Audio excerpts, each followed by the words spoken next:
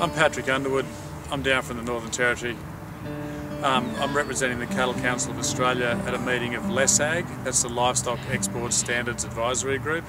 It's a continual revision and I guess improvement of the standards that govern the export of livestock from Australia, and the livestock in Australia being sheep, cattle. Now, LESAG's been around for a while, but it's recently, following a report, essentially been re-galvanised, some different membership.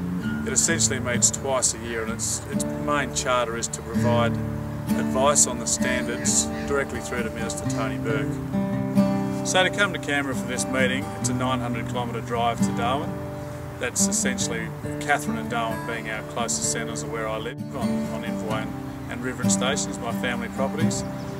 It's obviously a long way to come to the meeting, but for me it's very important to be involved. I like to be involved. I've previously been involved in various roles in the export of livestock. I've worked for both Meat and Livestock Australia, and prior to that the Northern Territory Livestock Exporters Association.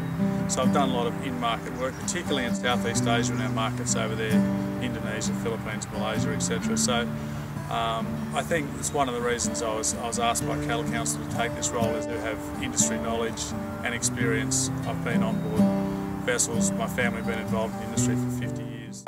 Minister Tony Burke himself actually visited our family property early in his term as the Minister.